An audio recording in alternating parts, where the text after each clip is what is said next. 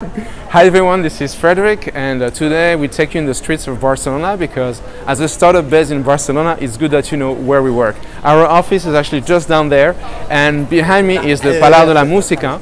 The Palau de la Música is actually one of the key milestones here in Barcelona. Anyway, today I'm going to talk to you about public grants. Public grants are just great, but they're also bad, so it depends which way you look at it.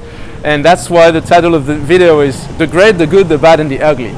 So on the great side, grants help you do things that you couldn't do otherwise as a startup.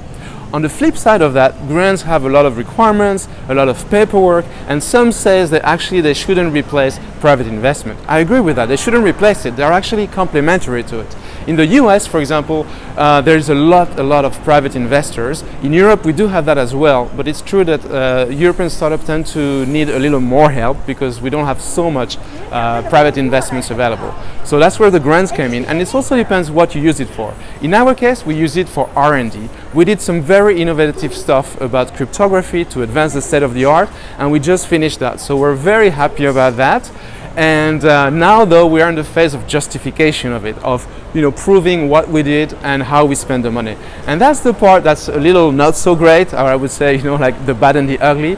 Not because it's the justification, it's actually fine to justify, and it's actually really important that we prove how we use the money. The only thing is they could make it a little lighter. So I'll give you an example, like all the people we need to get involved. We have the accountant, the auditor, myself of course, an external consultant, and we have to fill tons of reports. One is about what we actually did, the innovations we had, which is fine, we're happy to provide that. But the others is a very detailed list of every little expense and the proof of payment and social security and etc. And the funny thing is, just to give an example of how crazy they get, we prepared a very detailed Excel, but instead of being able to upload it in one click to their platform, we have to manually enter every single thing one by one on a form and upload the page every time.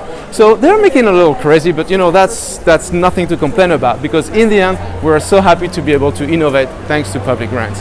I'll leave it like this. Welcome to our town, Barcelona, and I'll see you tomorrow.